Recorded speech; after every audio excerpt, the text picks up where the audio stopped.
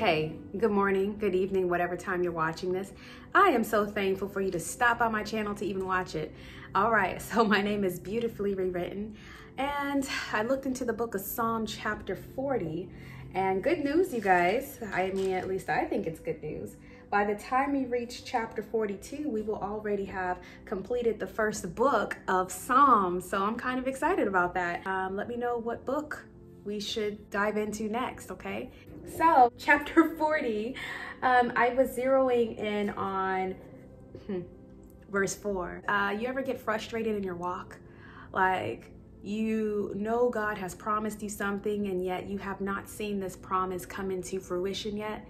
Well, y'all, I had that moment today. I texted somebody and stated, you know what, y'all, I need you guys to pray over me because I am so discouraged right now that I might dabble into something foolish. I mean, I was just being real, and hopefully they prayed for me. The Lord came to my aid because verse 4 says this: how blessed is the man who has made the Lord his trust and has not turned to the proud nor to those who lapse into falsehood.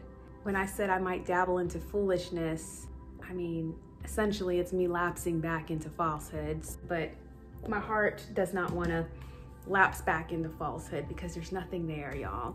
I don't know if that's you. Comment your thoughts down below if you have ever felt frustrated with, in the waiting, I guess, frustrated with being in the waiting.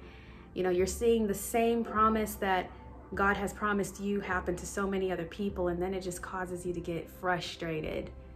And I'm realizing the wrong that I did in there, and that is just taking my eyes off of Christ and focusing on the things around me, focusing on people, not realizing their situations.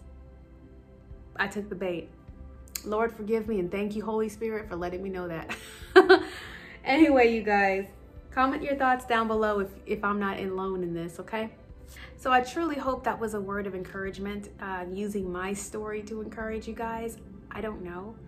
I hope so. How was your day yesterday? Are you currently dealing with fear? Are you struggling with anything? Comment your thoughts down below or DM me, whatever you'd like to do, okay? Just so you know, I wanted to remind you guys that about the power of praise and the power of worship. You see what the enemy's doing around us. He is taking away people of God from worshiping together. And when you worship together, things in the spirit begin to happen. There is movement, there is a shifting that takes place. This is why we see in the Bible, God telling his people to march around the city and worship. I believe they were worshiping around the city or proclaiming around the city. There were other scriptures where God was talking about, you know, worship right before war was to be fought, you know. There's just so many powerful scriptures where God says to his people who are in trouble, I need you to worship. And that's exactly what God is calling you and I to do, okay? So wherever you're at, worship your Father. If you are around 2 or 3 people, then try and worship with them together too, okay? I actually did that with my sisters yesterday, and I know some things happened.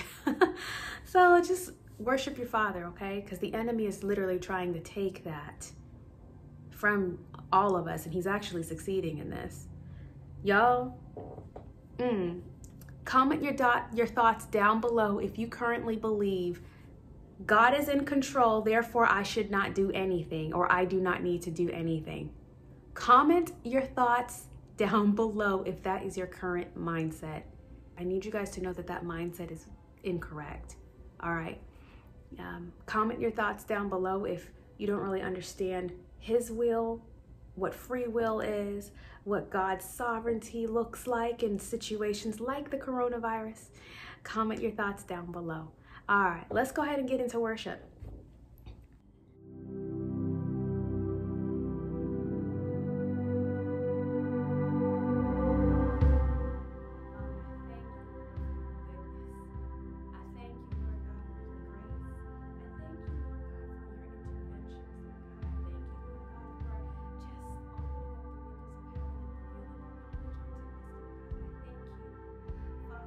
Stretching your hand and giving us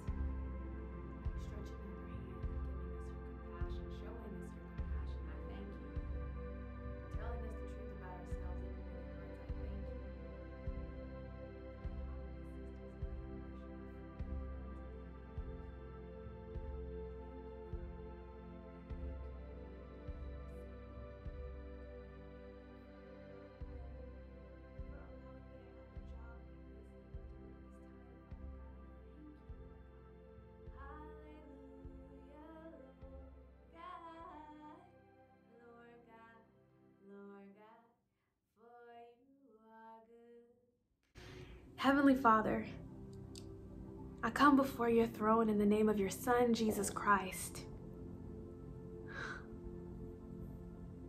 For you are the King of glory, magnificent, worthy, higher than anything else, oh God. You are one to be trusted. You are one that we can follow. Thank you for being our guide, especially on this day, especially in this season, in this time in history, Lord, where we are dealing with yet another plague, Lord God. So, Father, I know that you were not the cause of this plague, but I also know you have the ability to stop it. And Father, I also know that you are waiting for all of us to repent so we can stop wickedness from spreading among the earth. So Lord, I don't know who's watching my videos. I don't know every soul that's watching my videos. But Lord God, I'm praying over every person out there. Please protect them, guide them, create in them a clean heart, and renew a steadfast and loyal spirit within them, Father. Father, we know that if they do not, or I do not, anyone, if no one has a clean heart, Lord, then it is hard for them to receive your protection. So Father, please penetrate their heart with your truth if it's not clean. And if it is clean, may you do the same. Draw those who are far off from you back onto yourself, O God. And draw those who are near to you, Lord, under submission to you, Father. Stir in their hearts to say yes to your will, Father, so we can see change occur on this earth.